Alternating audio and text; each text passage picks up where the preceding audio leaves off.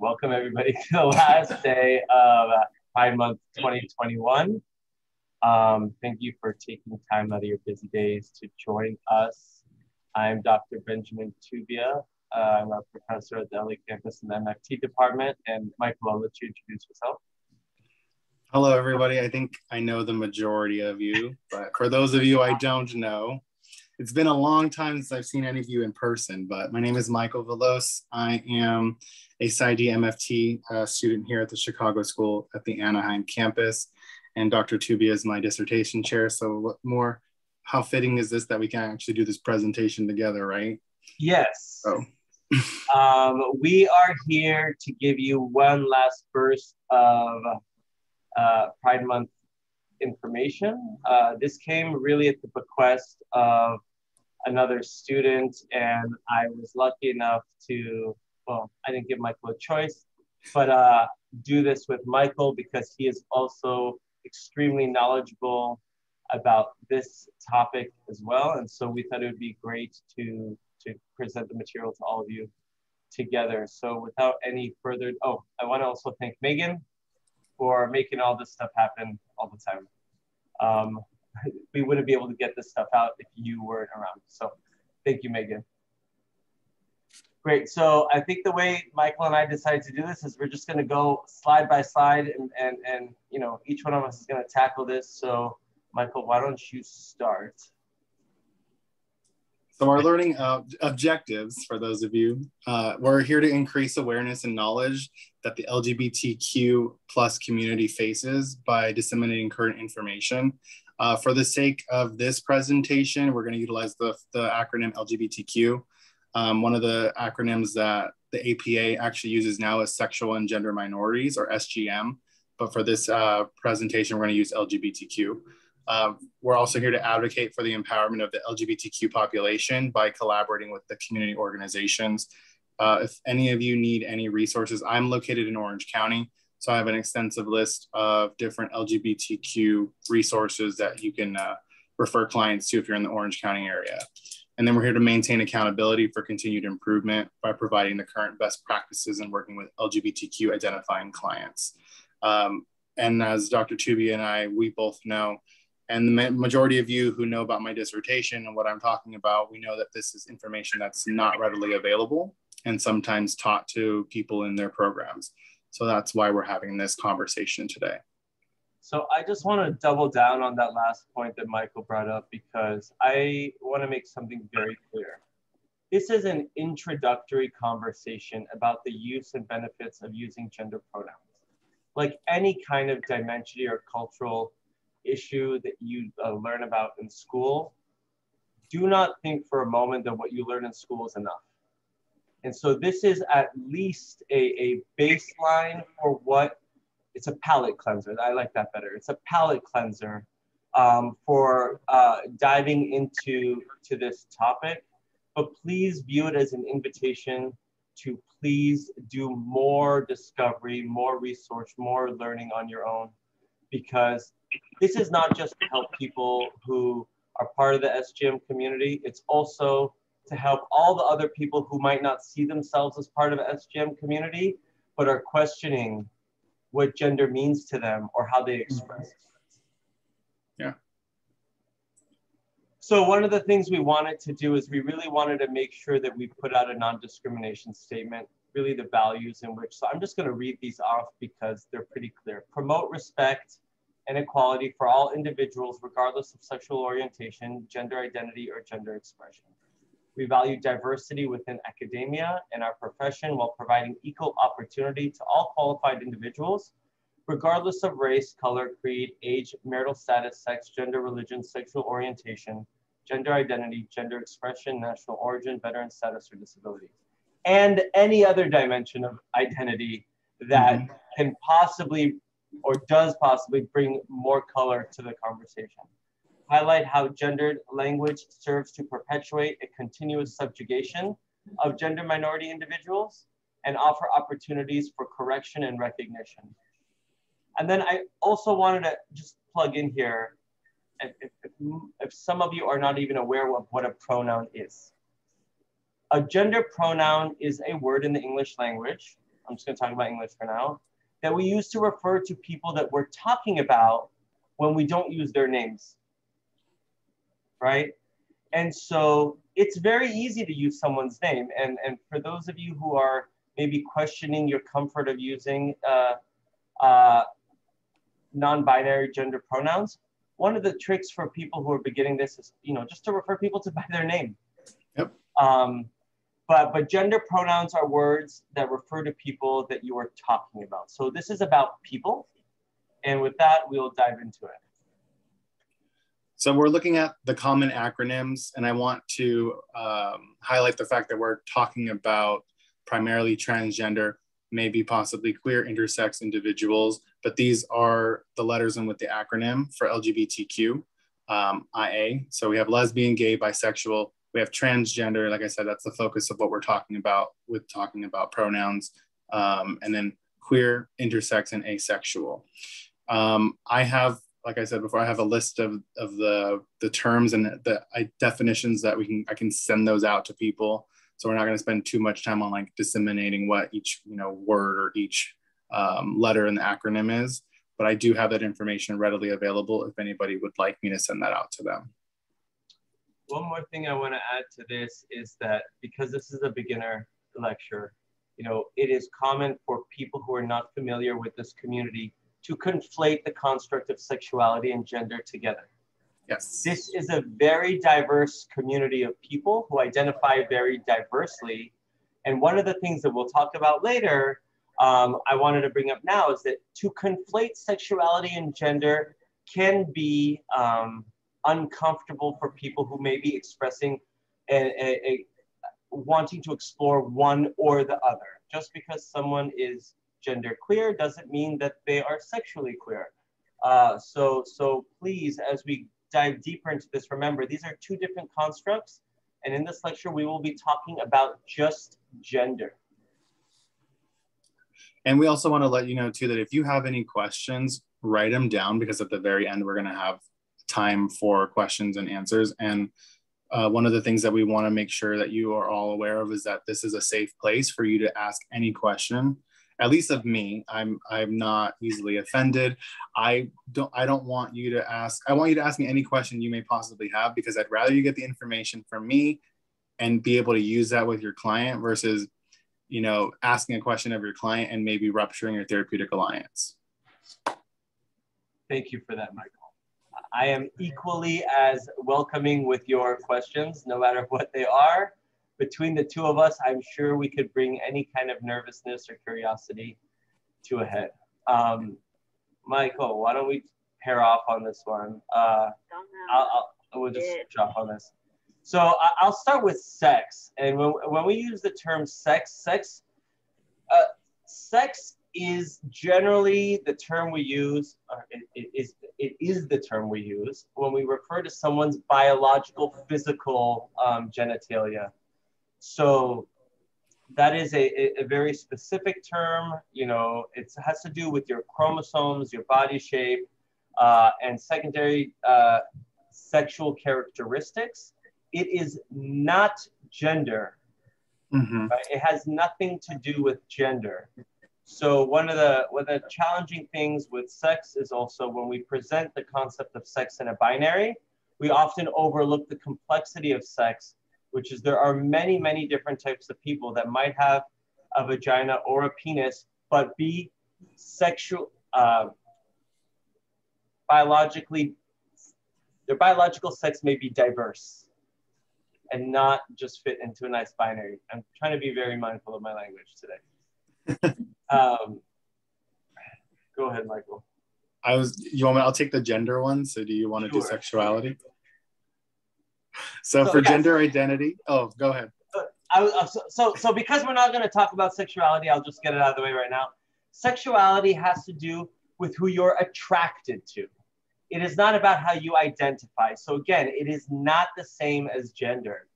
And someone can be sexually attracted to someone of a different sex and then identify as transgender and still not see themselves as gay or lesbian. So there is a lot of complexity here that I hope all of you can appreciate it.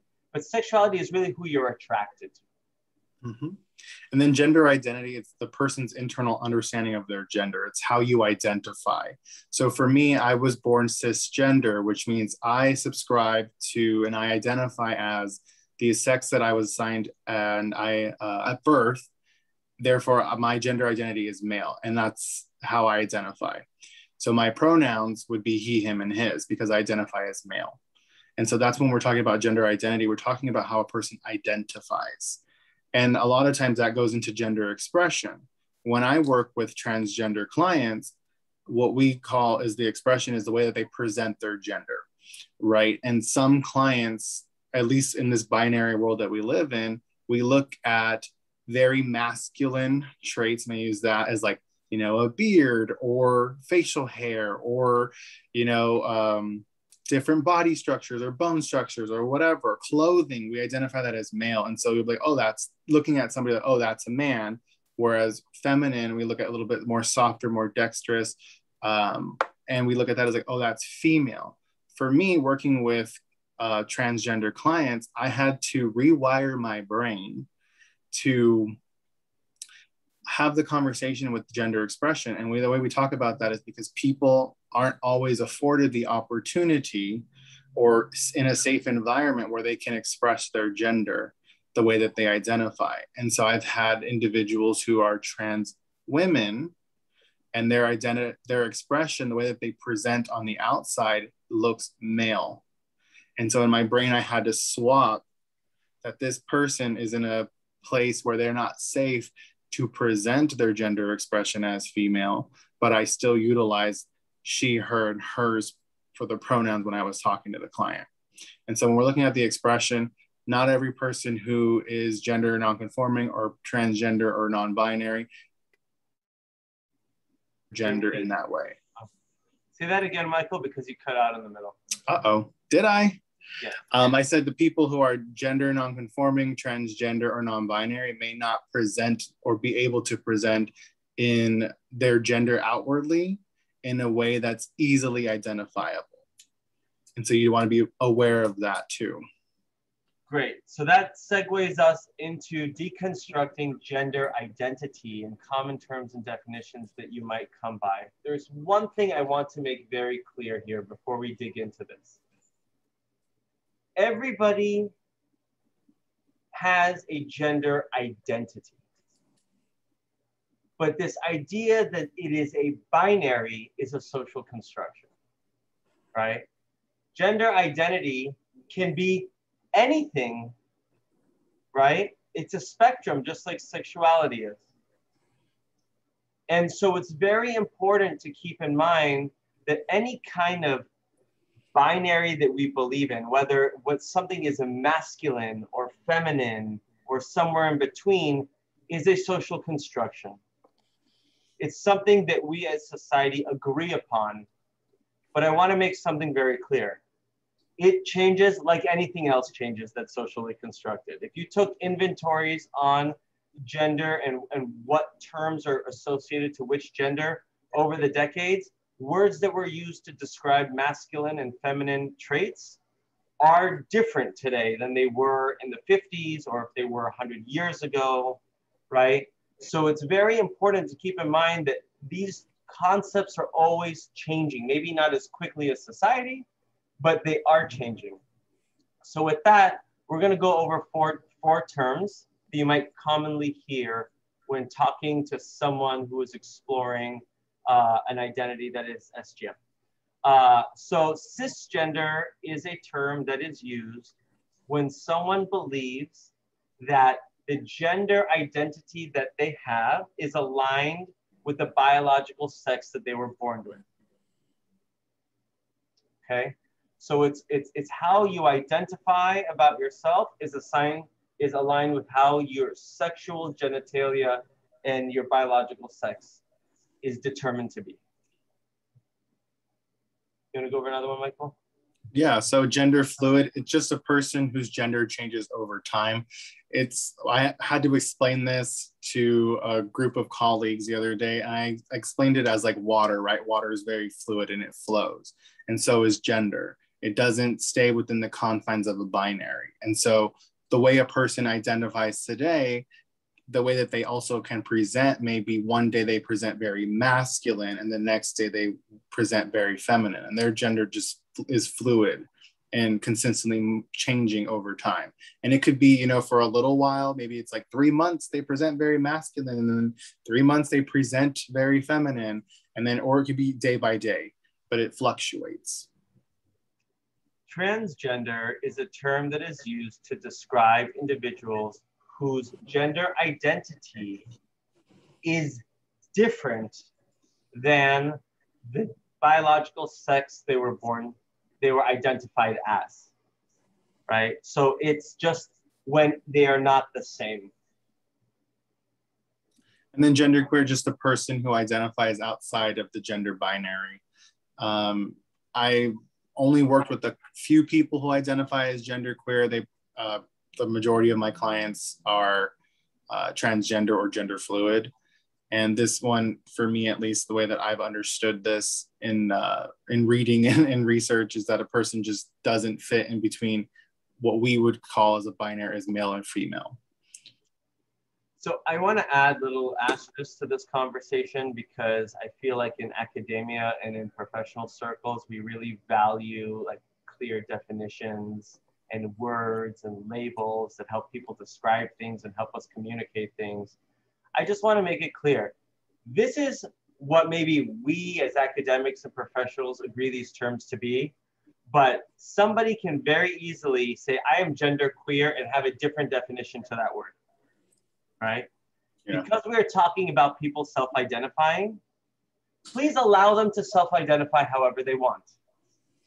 One of the things you can do as a professional and as a clinician and maybe as a researcher is to ask them what that term means to them, right? Because a lot of the time, some of the people who you're going to get as clients are going to be people who are in the midst of some kind of journey of discovery about what their identity is. And we want to allow them the freedom of labeling themselves at their own time. And when they do choose a label, to ask them what it means to them.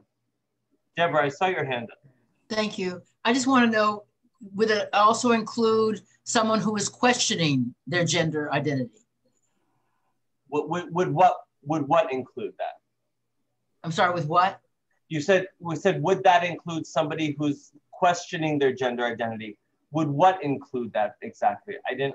What are you referring to? Labeling it as genderqueer. Again, I think it goes back to allow people to identify how they want, and where our work is as clinicians is to figure out what the meaning of those labels are for them, to understand what it is that's motivating their connection to one thing or another. I'll give you one little example before we go to the next slide. I have a transgender female client that I see, and she labels herself an anarchist. She's like, I'm a trans anarchist. So that says a lot about how she sees the world.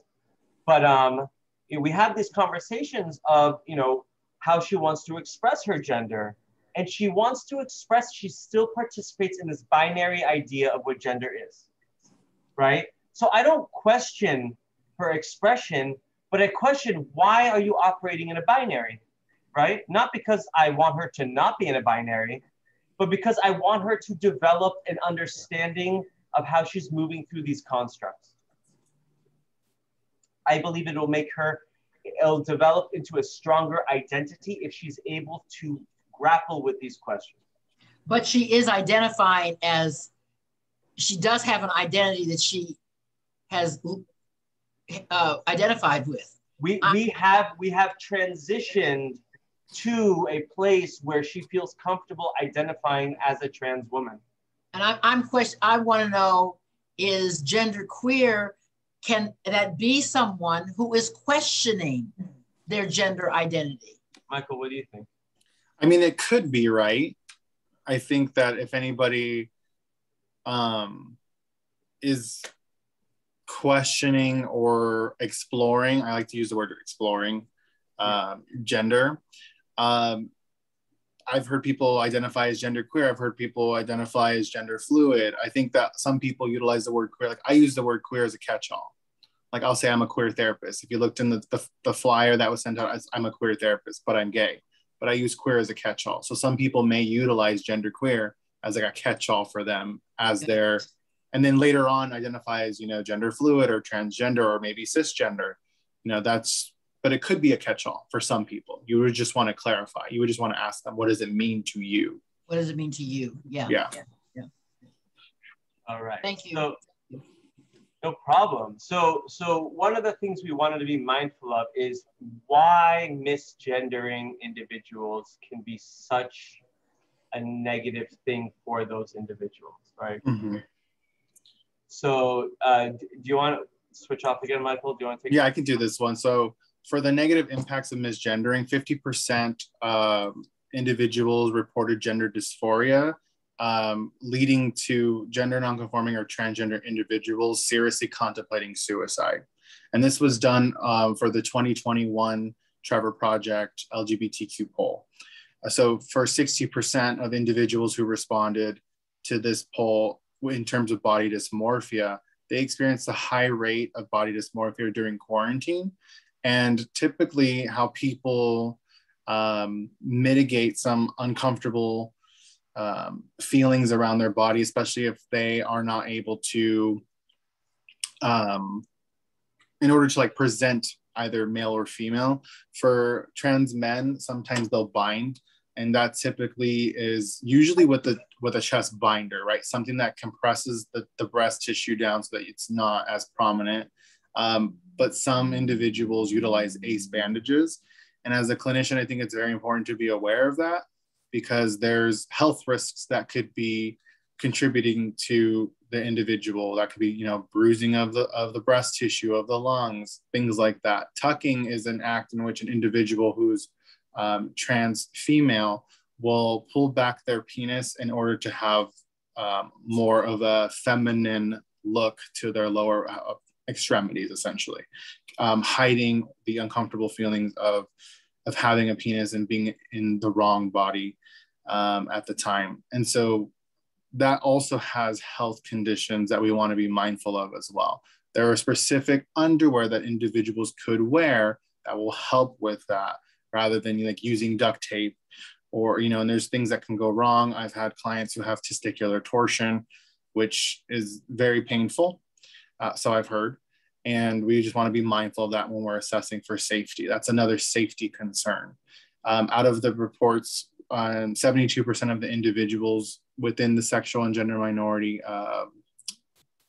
community reported symptoms of generalized anxiety disorder, and 3 in 4 transgender or gender nonconforming individuals reported having experienced anxiety. And then 62% of sexual and gender minorities reported symptoms of major depressive disorder, with 2/3 of those individuals reporting were transgender or gender nonconforming.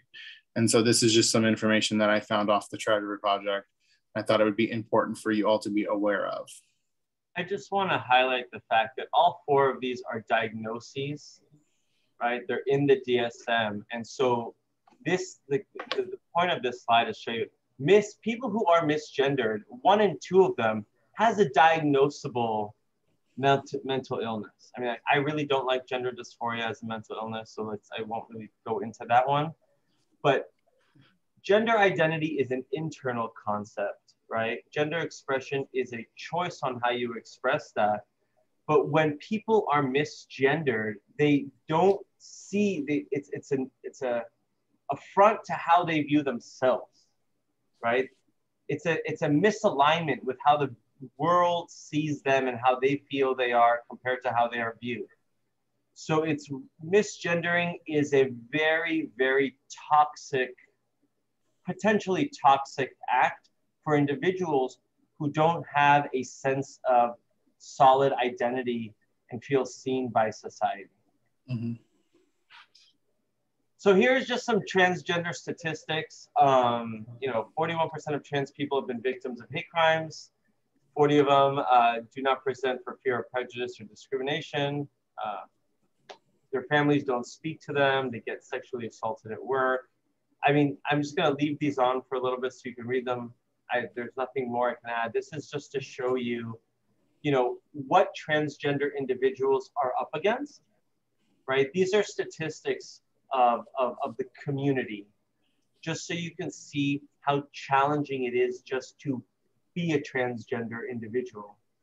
I do have clients whose parents have told me that I'm pushing them to become transgender, or that something must have happened to them, that they don't feel safe being the gender that they are, right? These are common misconceptions and statements by people who don't understand the complexity of gender identity development. Nobody would choose to be part of this community when these statistics are reality, okay?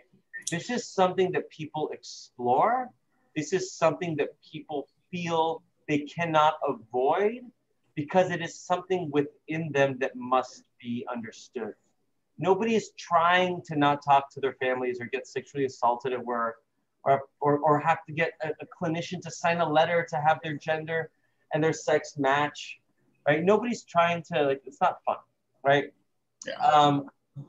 Michael, did you want to add to this or no? I just found that it was interesting when I was looking at the statistics about how many individuals were mental health clinicians, right? Like clinicians like us, our people, our field, are refusing to treat transgender people. And the majority of the responses in which I was looking at this research it went against their beliefs. And so they brought themselves into the room and they said, I don't feel comfortable treating you.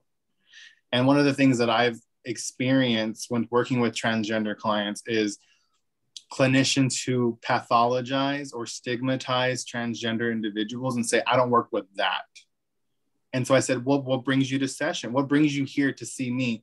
Well, my therapist said that they don't work with that. And that was a constant thing I kept hearing. I don't work with that, as if that is something to be ashamed of. Yeah. So you have to repair a therapeutic relationship before you even start, because I found myself apologizing on behalf of the field because of the things that people were experiencing from other clinicians. One more thing to add here. Although we know this about transgender individuals, there are many, again, it's a spectrum. So there are many people who identify as something different than transgender or cisgender. Because it is so kind of unclear, there are no clear definitions, these studies generally, these statistics don't capture some more nuance that might actually be there. So there are groups of people who might not be included in these statistics. So pretty much if you probably included them, these probably would be way higher. But that's don't quote me on that. All right, so we had a slide in here about LGBT statistics, but we're not talking about sexuality, and I forgot to take the slide out, so we're not going to go over it. Because we have so much to go over in terms of gender affirming experiences. So again, Michael, why don't we switch off for this one? Sure. But we wanted to really talk to you all about what the benefits of getting someone's gender correct as they would like it to be is, not just therapeutically, but in terms of their self-worth, in terms of visibility, and politics, and all of that.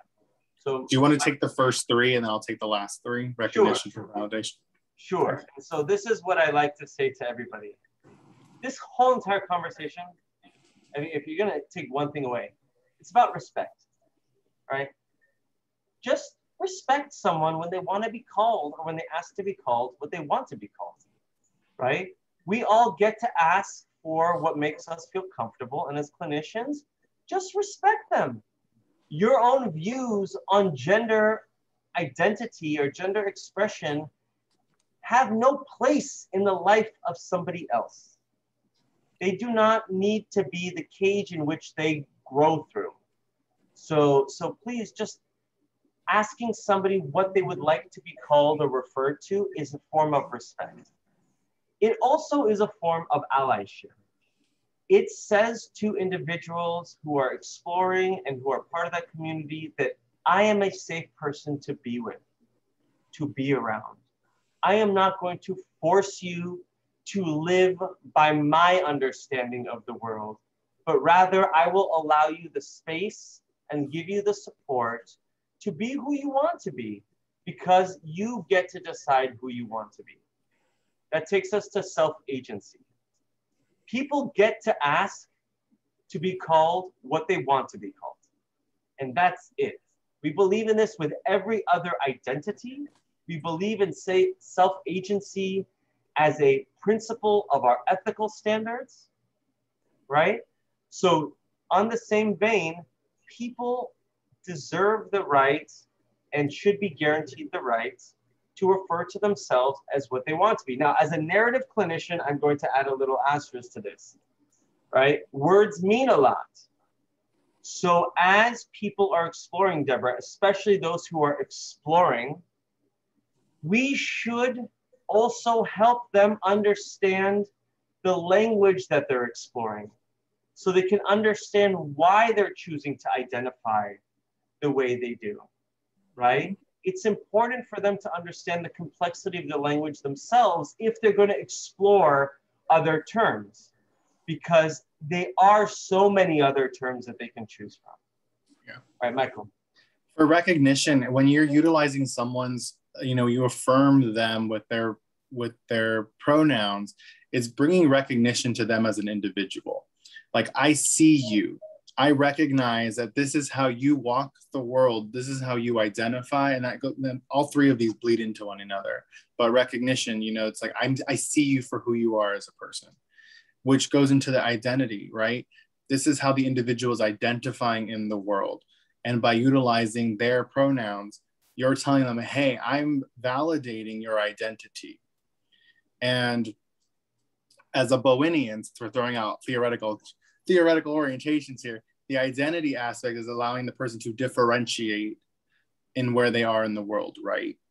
And then that validation provides them that they are as who they are in an individual person, valid in the way that they identify.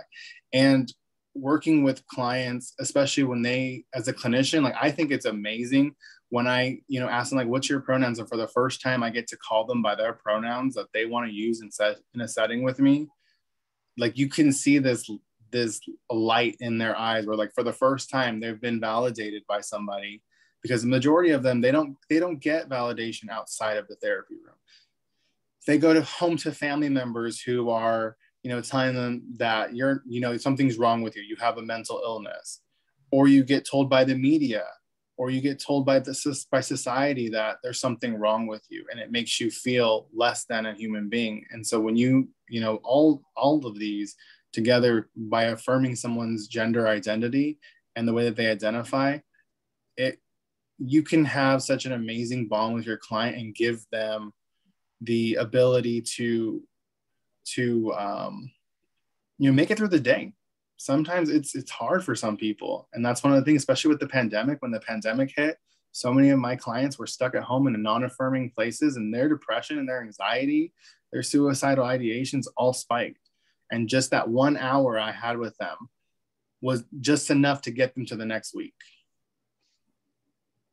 Great. So those are just a few of the benefits of gender affirming experiences. I wanted to bring you all attention to this flag. It's apparently, what I've been told, the new updated flag.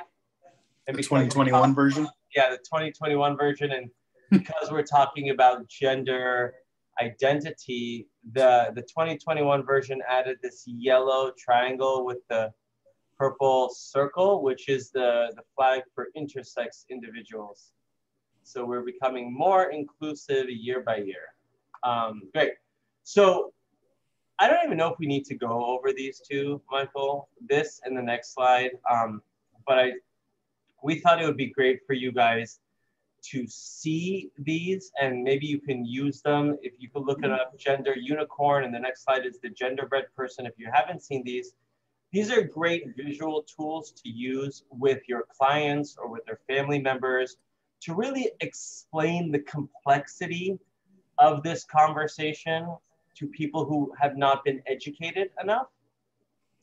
This one is especially good because it does not put gender identity, gender expression, sexuality on binaries.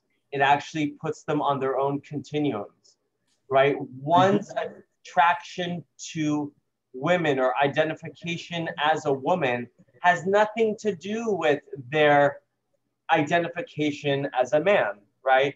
They can identify a little bit as each, and that doesn't mean there are more one thing or another, right? So we see these, we see especially down here, physically attracted to and emotionally attracted to. We see a splitting of sexuality into a physical attraction and an emotional attraction, right? I think this was predominantly done for individuals who don't identify as gay, but may have sex with men, if they're men, or don't identify as lesbian, but are women and have sex with women, right?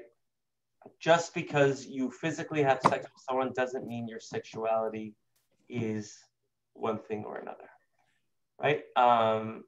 This is kind of the same thing, right? Yeah. So we'll skip this because I know you'll have tons of questions. So Michael, do you want to take this one?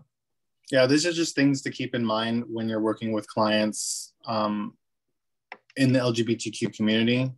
It's that identity development, it's a process. So like I said before, embrace fluidity. You know, people are at the same time when they're trying to develop themselves, which goes into the next one with individuals, like they're figuring it out as they go, right? There's no like set handbook, like here, this is how you do it. So the individual, they're figuring it out in real time. So you can't expect them to have this, you know, clarity on what are you, you know, and it's a process. And that's one of the things I tell my clients, you know, and especially when I explain it to family members, like the client may be transgender, the whole family is transitioning along with them. So it's not just the one person. So there's confusion and narrative development are all part of the process. And then the gatekeeping aspect is it's no one else's job or duty to prevent someone from from developing their identity. It's not your right or a privilege that you have to do that. You let people identify as they are, and you know things change over time. And if someone is continuing to identify one way, then that's okay. If they change their identity, that's also all right as well. So only things I'd like to add to this is any kind of identity development, at least in a therapeutic setting, is a sacred space to be in as a clinician. And I believe one of our duties, I'm telling you what my belief is to make sure that as someone's identity develops in front of us, that we make sure it develops in as healthy of a way as possible, right? That if we can identify how other parts of their life or society may be negatively impacting that development, that we point it out to them, right? So it's a very sacred space to be in, very privileged opportunity to have as a clinician. So back to that bottom one is, we can't be the gatekeepers. We can just be the people who walk beside them and help them realize what the process is and really reflect on it so they can develop as healthy of an identity as possible. Great, so we wanted to share with you some common gender pronouns that people choose from. I will tell you right now, this is not an exhaustive list. More so, people can ask you to call them whatever they want. So really, these are just, what the literature says. If someone says, call me Zohar, then call them that. To ask them what it means to them, but respect them. So before we go in, I just want to explain how I created this. First of all, I want to say thank you to Michael for taking a bland white PowerPoint with black text and bringing all this color to it. I could not do that. So the first three words that you see in every section is the subject, object, and the possessive. The two words in black underneath them are the possessive pronouns and the reflexive ones. I will say You will always run into people that may want to see, I'm him, they, or I'm them and per, right? I'm just going to be very clear here. I'm not going to pretend like it makes sense to me because people can be called whatever they want and they can ask for it. Mm-hmm. The thing is just respect it, right? And what, if you feel comfortable enough, maybe you can ask respectfully and curiously after you feel like you have a safe opportunity to. But it might not make sense to you, but it doesn't need to make sense to you. You just need to respect them, Mm-hmm. right? So why don't we play a little quick game, if that's okay? I'm just going to call on random people, and I'm going to be like, what's the possessive of per? And then you tell me. And I'd like you to refer to yourself using that term. So say something about yourself. So Claudia, okay, can you use the per in a possessive pronoun? Per in a possessive pronoun, right? Yeah. So it's the green card. I can't really see it, but I'm trying to. I can't make it bigger. So let me see if I can. Here it is. I just needed to switch my stuff around. So it's pers. Yeah. So actually say this reflexive line using per. Okay. So. Oh. So let's see. It's a tongue twister. I got you, though. I know. I'm like, you're going to have to guide me through this one. So if I would normally say she, her, and hers, but instead of saying that, I'll say per, and pers. Yeah. So if you were going to use it for yourself, you say she thinks highly of herself. Now use per. Okay. So per thinks highly of herself. Yeah. Okay. Yeah. Got it. Deborah. No, I'm not the one. You are the one. You are the one. I want you to use the orange terms, the orange pronouns, and use the object. So they try to.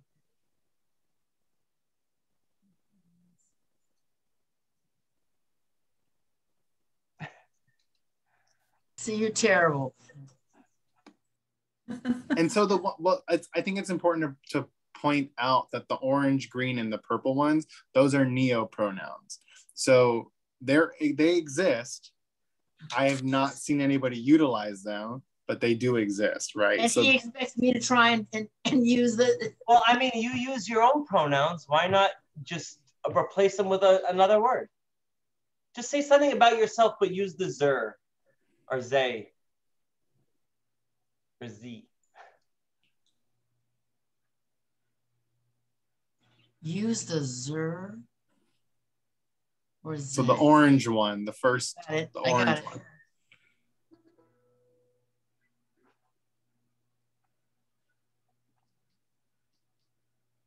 I'm lost. I'm sorry.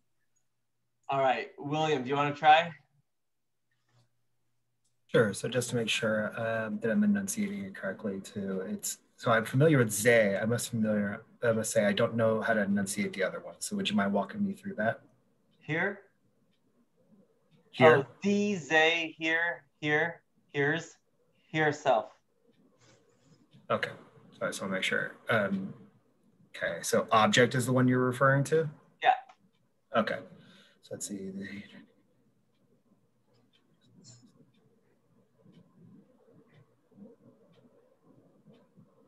They try to condense here or here. Yeah. Okay. Got it. So sorry, I just wanted I thought that was fun. It is. I'm glad you thought it was fun. Or anxiety provoking, one of the two. Oh. Yeah. We love you, Deborah. You will more commonly see he, she, they. I think that's because these are just more popular. I've worked with people and met people who go by the orange, green, and purple.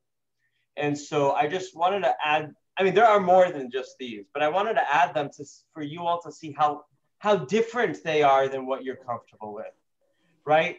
They, them, their, themselves is actually a very archaic way of referring to people. If you go back into English writing, that was actually a very common way to refer to individuals. These other ones are neopronouns. All right, So Michael, do you want to explain gender dysphoria? Yeah, so gender dysphoria, I don't like to call it a mental illness.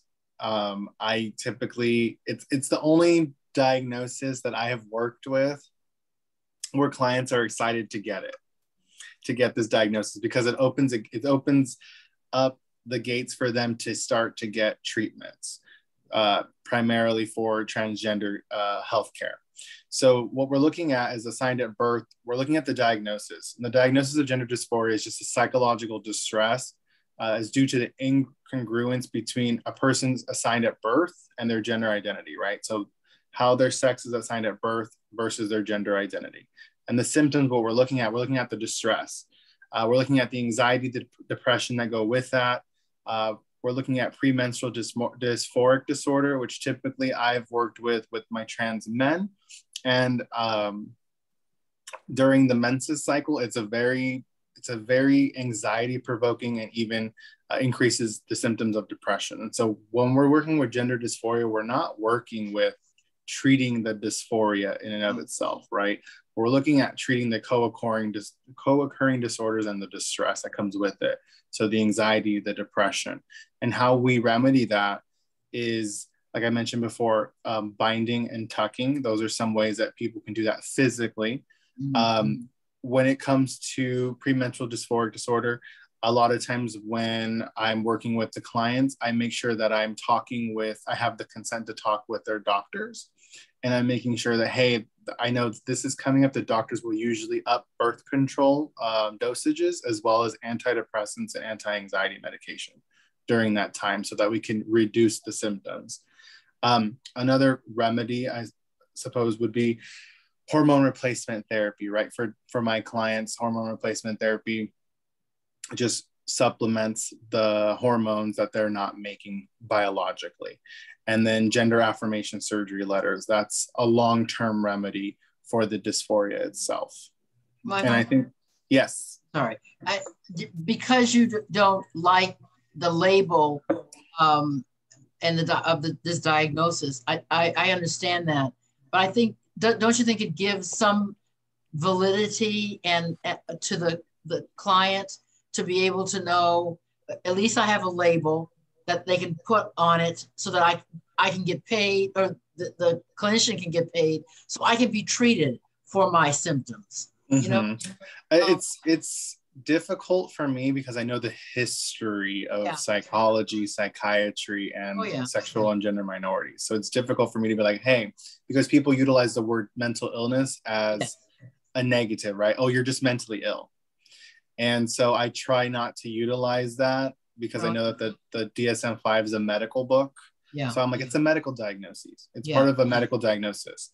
But obviously, if I'm referring to like bipolar, that's a mental illness. Yeah. But for gender dysphoria purposes, I just say it's a medical diagnosis. Yeah. That's how I present it to my clients, because to me, that's just the way it's the least stigmatizing.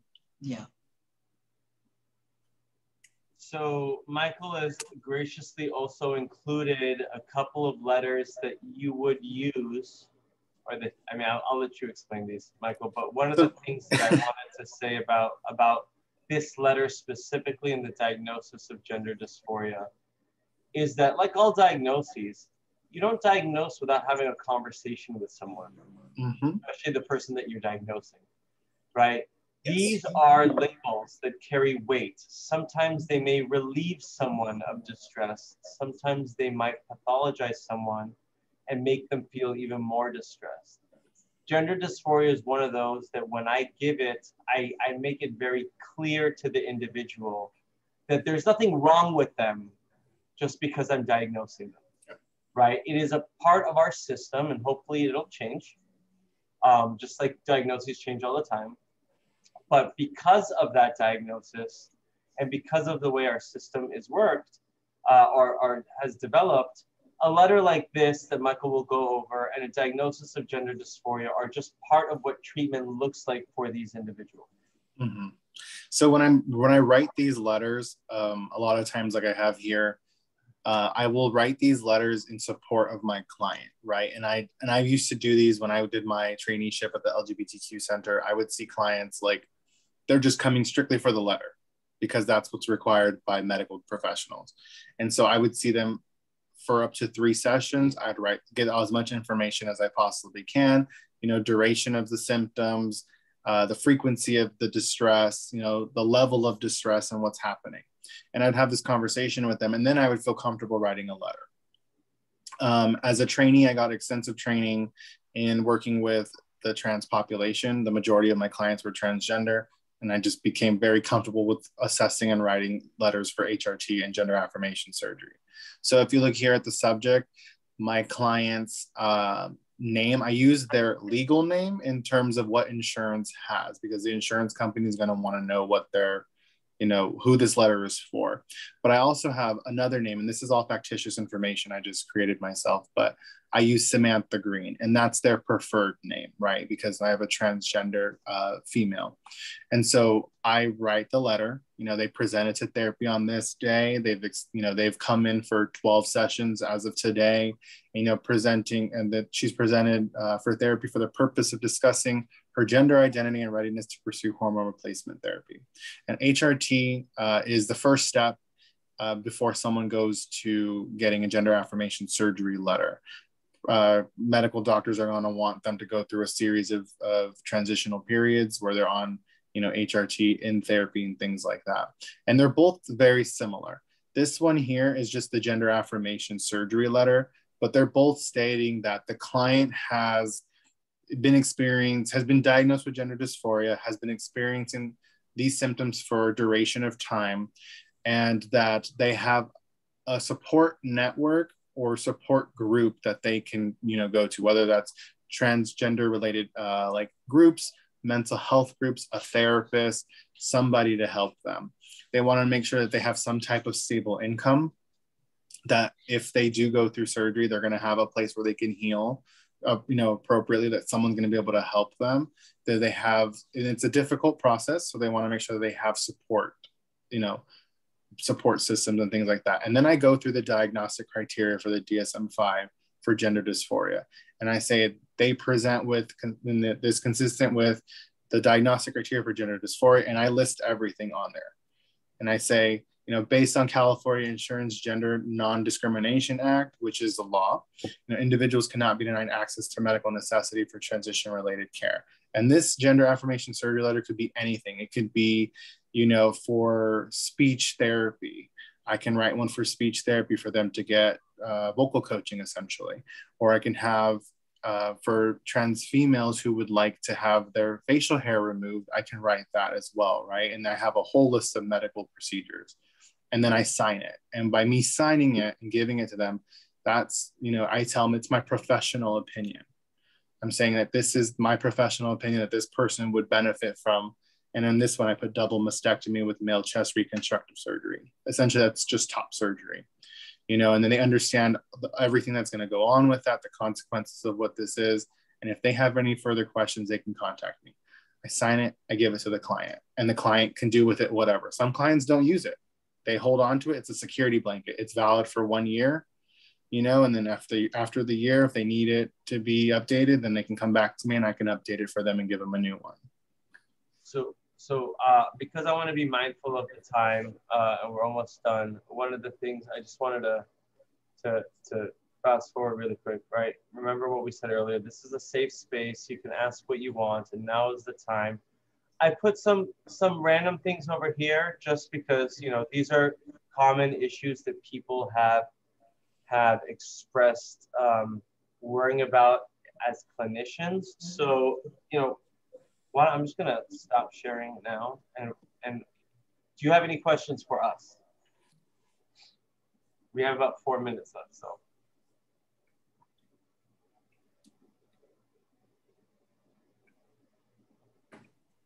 No? Speak now. Go ahead. So one of the things you're mentioning in writing the letters is that there's a period of time in which that can be, I believe I saw, as long as 14 sessions. I think I heard you, Michael, say that can be as short as 3. I'm just wondering what kind of, if you can explain that process, such as the intake, the types of themes you're looking for, if there's any kind of formal assessment involved in that. If you could just explain that process a bit more that goes into what informs you in writing the letter. Yeah, it's very informal, essentially, because there's no like assessment, right? There's no like, hey, I can print out like the Bex, the BDI and give it to them. So I'm looking at what the surgeon's gonna want to know. And I have in my sample letters, I have like the questions they're gonna want to know. When did it start? How long has this been happening for them? Do they have a support system? Do they have some means financially to be responsible in order to get medication? Because sometimes HRT may only be covered for a certain amount and then insurance deductible and things like that. Or if they're doing surgery, do they have a support system? Do they have someone that's going to help them? These are all questions. Are they going to continue care with a therapist during this time? And these are all questions that the doctors are going to want to know. And so I try to get as much information as I can from them, talking about what is the distress like for you? Do you have any suicidal ideations? Have you had any suicide attempts in the past from this? Do you have a nurturing environment? What's your family like? Do you have a family? Do you have a chosen family? These are questions that I'm asking so that when I formulate, I can present as much information as possible so that I don't have to go toe to toe with surgeons. And I've done that before in different hospitals, primarily religious hospitals. I've gone toe to toe with surgeons and health admin workers before because they didn't want to provide the service. So I guess I have a question that kind of ties in with what William was asking, but what happens, for example, if somebody has Medi-Cal or if they don't have insurance? There's a list of doctors that do some pro bono work. I know that the LGBTQ Center in Los Angeles has a way to supplement for like hormone replacement therapy, and they have resources out there. LGBTQ Center LA is a little bit bigger than the Orange County one, but they have ways and connections to get people low cost or no fee hormone replacement therapy. So I always, I have a client who can't afford it, I let them know. There's some clinics here in Orange County that offer that as well. UC Irvine has a big, I think it's like a gender clinic where they do like research and they have means to provide low or no cost HRT. In terms of surgery, that's a different thing because that's a whole different cost. So I don't know that many people who do pro bonos, but I know that there are doctors that do it. Any other questions in the last minute? Awesome. So happy end of Pride Month. Thank you, Michael. Thank you, Megan. Thank you, everybody, for coming. Again, if you ever need anything, Megan is the golden key to all of that. Her email's in the chat. Michael, do you have anything else you want to add? No, I think, just keep, use this as a stepping stone and keep, pushing yourself to learn more. And I know you can, get my email from Megan, but I'm always here if you need anything. You can shoot me an email. We can set up a time to talk and we can, consult on things if you need help. Yeah. Oh, one last thing. If you make a mistake, right, and you misgender someone and you realize it, just say, I'm sorry and correct yourself. Yeah. Right? Don't let it go if you realize it. So, all right. Bye. Thank you.